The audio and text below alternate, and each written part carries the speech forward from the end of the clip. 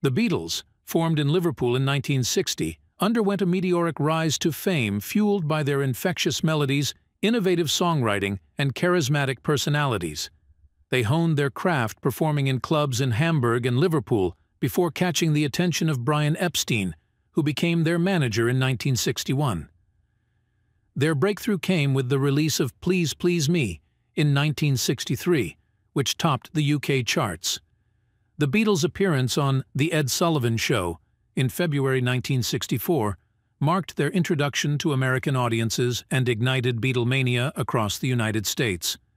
They continued to dominate the charts with hits like She Loves You, I Want to Hold Your Hand, and A Hard Day's Night.